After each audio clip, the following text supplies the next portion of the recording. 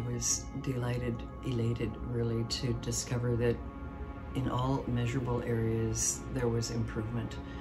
Hi there, my name is Bev, and I would like to share with you briefly my experiences with bone density and with AlgaeCal. I'm 69 years old and I have had a very healthy lifestyle all my life. I've been a yoga practitioner all of my adult life, as well as having followed a very active lifestyle and a primarily vegetarian diet. So I was really surprised when I had a bone scan 2.5 years ago, which indicated that I had low bone density issues.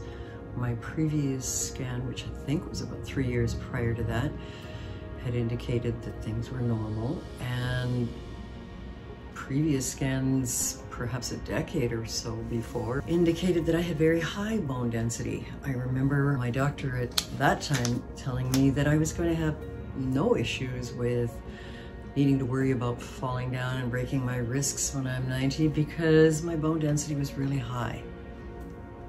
But then menopause came along and a number of years passed, and I found myself in this position 2.5 years ago where I was looking at this surprising result of low bone density.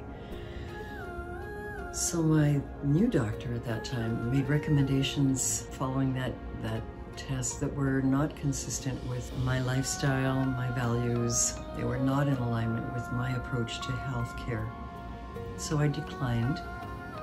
And instead, I began taking AlgaeCal Plus supplements, along with increasing my weight resistance asanas in my daily yoga practice, daily walks or bike rides or kayaks or snowshoeing or swimming, anything that fit seasonally with where I live, and maintaining a healthy, balanced diet.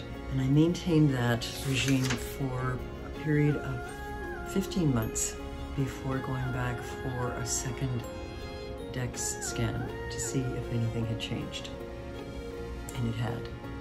I was delighted, elated really, to discover that in all measurable areas there was improvement, particularly in my hips, so that I am almost out of the concerning zone and almost back to normal.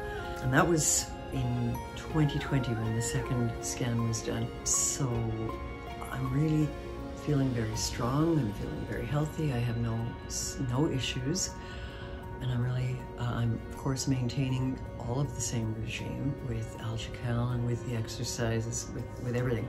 And I'm quite looking forward to my next DEX scan, which will be in 6 months from now. And I'm not changing anything because I seem to be doing what I should be doing and going in the right direction. So I hope this helps you with your decision making, and I thank you.